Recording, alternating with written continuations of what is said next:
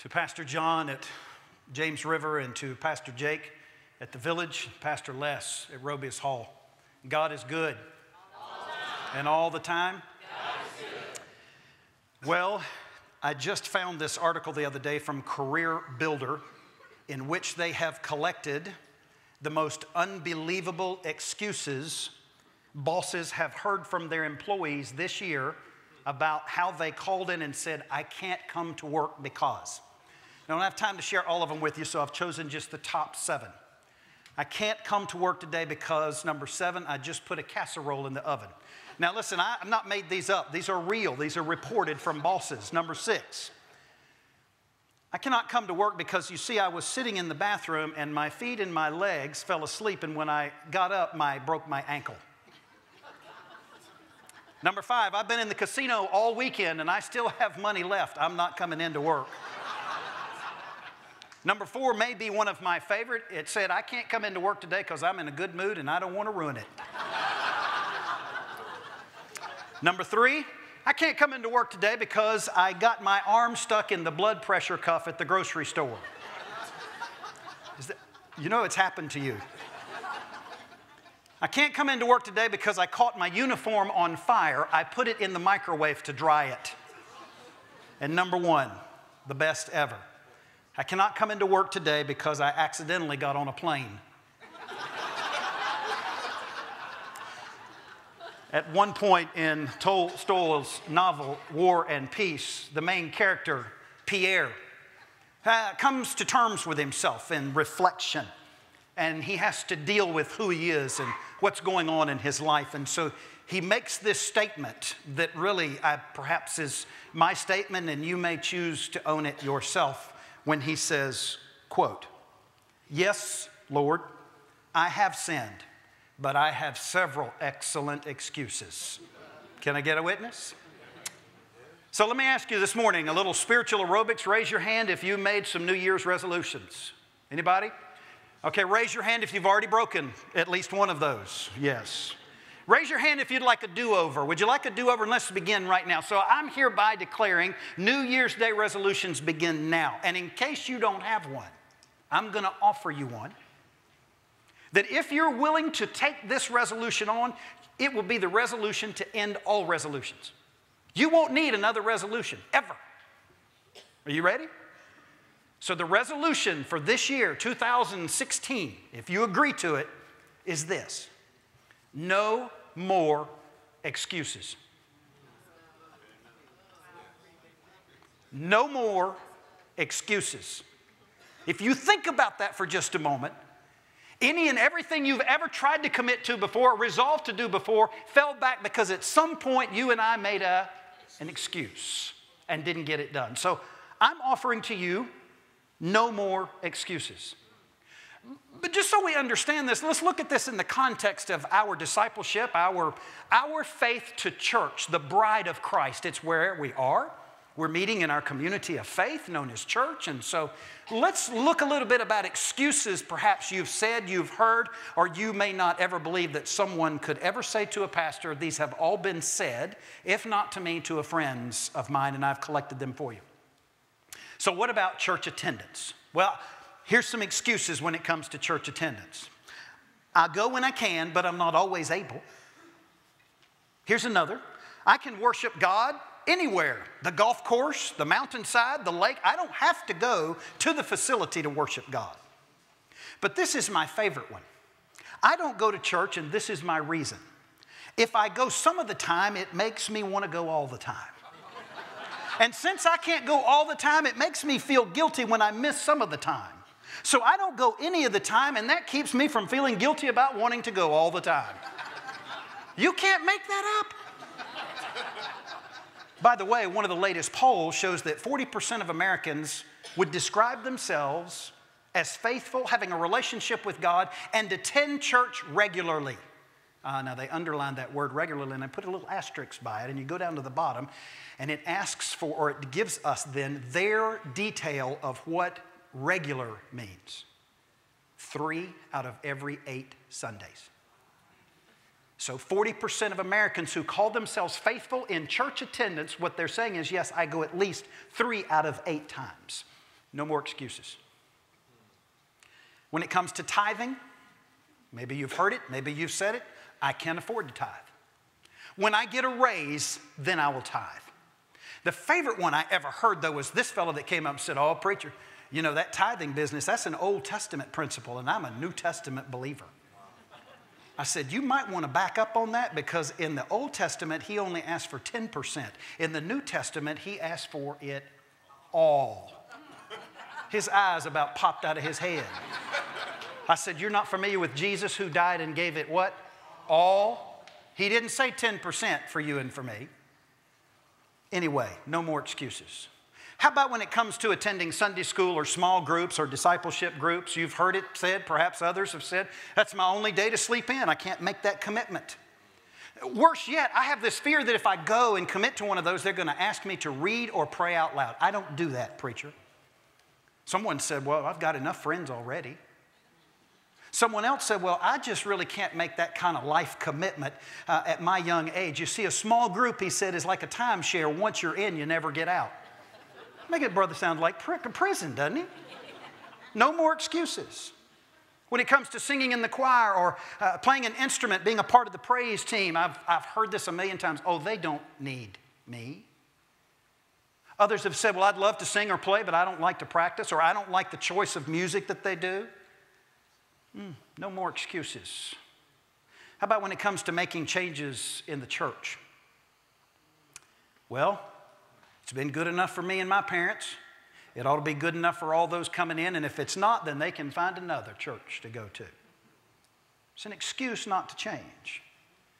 Another excuse for changes in church structure or facilities or the programming, it's going to cost too much money. Others then say the ultimate thing is, you know, if you do that, they are going to leave. They who?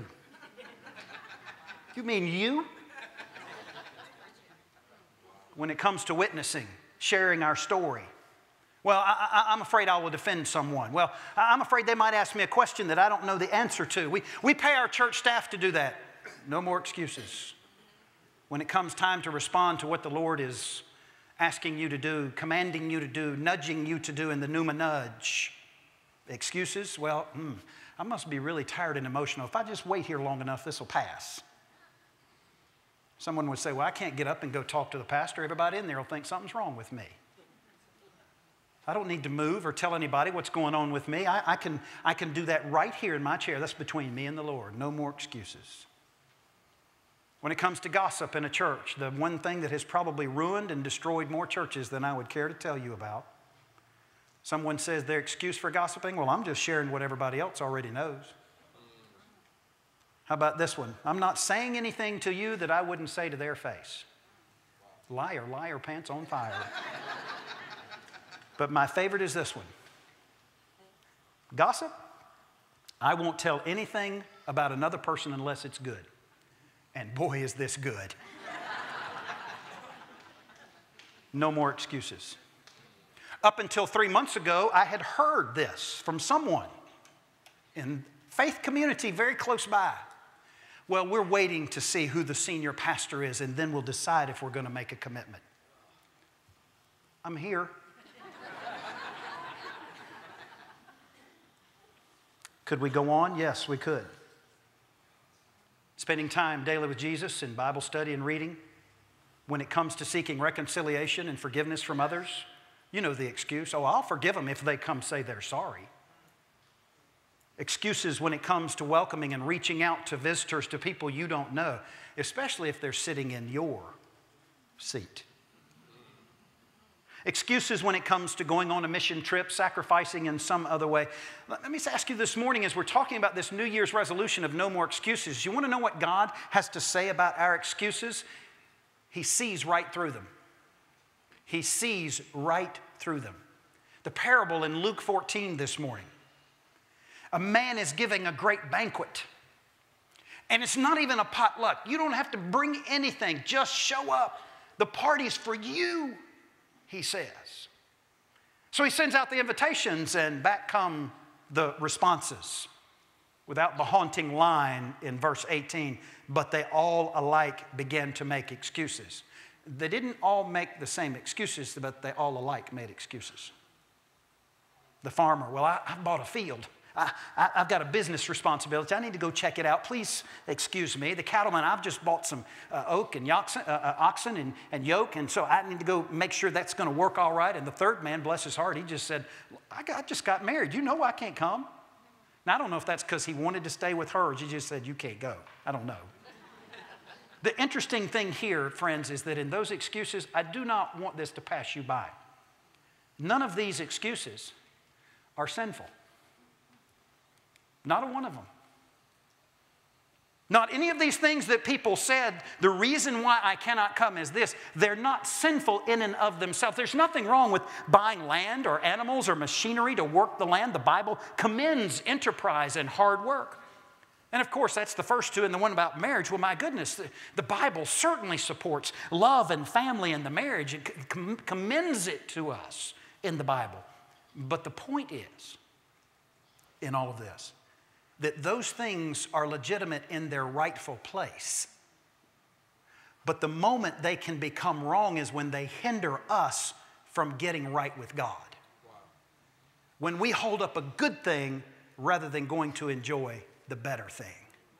The better thing is the invitation from God who says, I'm throwing you a party. It's a feast. It's a banquet. I want you to come. It's a buffet like you've never experienced before. Won't you come? And so we choose to do a good thing instead of the best thing. You see, good things, wrongly emphasized, can take us down a wrong turn as easily as sinful things. And this is something that's frightening to me. It's not so much that at times I don't have to fight the sinful things that I want to do, but there's also these other things that I'll let creep in the way of God's best for me. And this story has some truths for me and for you. I don't know about you. My confession to you is I can make excuses for anything I want to do or not do. My wife just said amen up on the front row. The sad part of this story is that God sees through every one of those excuses. And what happens is we give up the opportunity to have the best that God wants for us in our lives. Listen, this is not new. This is a default mode in our humanity. It's been happening since day one of creation in the Garden of Eden where everything was perfect. They broke down and made some bad choices and then began to give excuses. Adam blamed Eve. Well, as a matter of fact, really he blamed God first. If you go back and God said, well, now who told you you were naked? Who let you in on all this? And did you eat from the tree?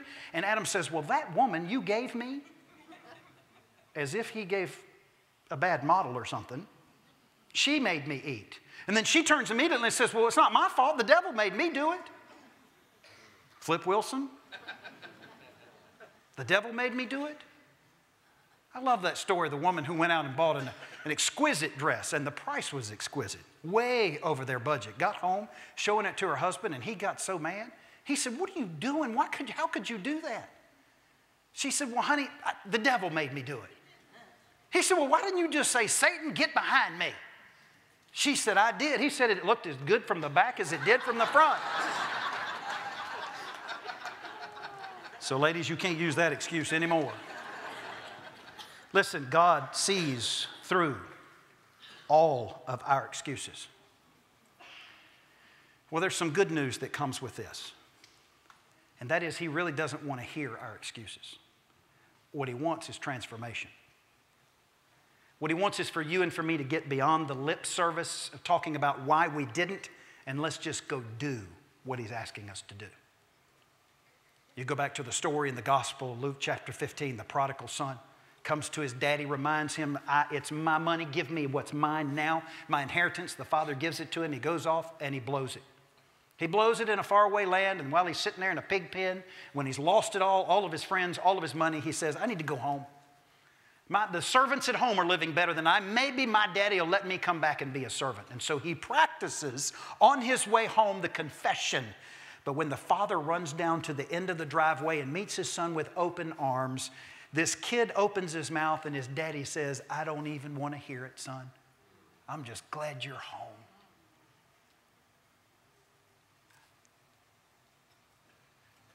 I don't think God wants to hear my excuses either. But he is willing to celebrate when I move. in His direction and receive the kingdom of God. John 10:10 says, I've come that you might have life and that you might have it abundant. Friends, you can't have abundance if you don't show up to the party. The party is the feast. It just dawned on me, Paul and I going to our first church in Roanoke, Virginia, and we'd never had that experience of being interviewed, and we were being introduced to the church, and we were down in the fellowship hall, and before we knew what had happened, they put 2 chairs in the middle of the floor, and they had surrounded us on the outside of the wall. I leaned over to Paul and I said, this is what the Lone Ranger felt like. But anyway, and so they started asking us questions. I thought, this is normal. This is the way you interview your next pastor. And so questions came, and I did well. I made up stuff that I could and just, yeah. Anyway, this guy says, hey, I got a question. How long are you going to stay? I thought, well, I'm not even here yet, but he did. He said, how long are you going to stay? What was interesting about that is I think the Lord gave me that answer because something was tied into my theology about walking with God. And that is that walking with God is meant to be a feast, a party, a banquet, fulfilling, abundant. And so I said to him, I'm going to stay here as long as it's fun for me. When it's not fun for me, I need to go. I'm going to stay here as long as it's fun for you. When it's not fun for you, I need to go. It occurs to me, friends, faith followers, an invitation is being extended to you and to me today.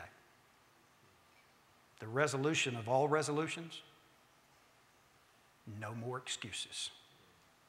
No more. Will you pray with me?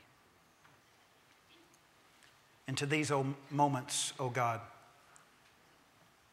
may we allow your Holy Spirit to roam freely, to have its will and its way, as it convicts, as it nudges, as it pushes, as it silently speaks to us, or maybe shouting in a thunder to us.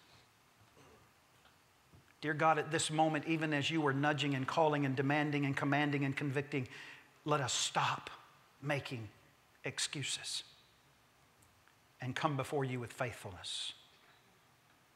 And come before you with a movement toward you, God, to receive your invitation. It may be the invitation to receive you as Lord and Savior for the very first time. Do not leave where you are sitting today without making that decision. If you've never received Jesus into your heart and life, do this before you leave today. If the Lord stirs you to come and deal with Him on bended knee at the altar, come. Come, start this new year right. No more excuses. Maybe it is to commit to be a part of the faithful fellowship of where you're worshiping right now. To come and say, I want to be a part of this. God is telling me I need to be here with other believers to be equipped for where He wants to take me. Lord, it's your invitation. It's not mine. Find us faithful, which means no excuses. And all God's people said.